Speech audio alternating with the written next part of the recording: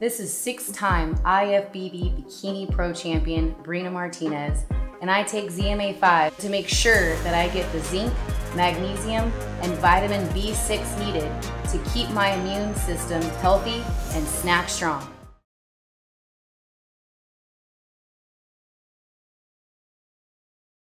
Question to Errol, obviously, you're back in the fold, you're training and everything, but how did it feel just getting into that first sparring session, that first gym session after the accident and preparing for the fight? How did it feel to you just kind of getting back into the fold, physically and mentally? At first, the first time I sparred, it felt kind of weird. I'm not gonna lie, it felt real weird. But after probably like the third or fourth, sparring session, everything was just clicking, and now I'm sharp as a tack now. So everything's back to normal. I feel like I wouldn't have no ring rust at all come December 5th.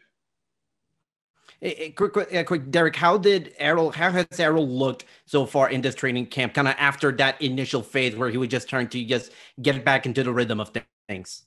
Well, even when he was getting back to the rhythm and finding himself in the ring, he still was looking good.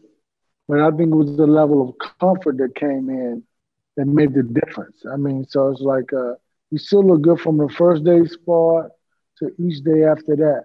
But when you get more comfortable with just being back in the ring, being back home or whatever, it's you can see a difference. It looks amazing. It looks good. Everybody will see on December 5th who he really is. Thank you so much for watching this video, and make sure to subscribe for more videos of your favorite fighters over here on Fight Up TV, and give us a follow online as well at Fight Up TV on Twitter and on Instagram. We appreciate it, guys.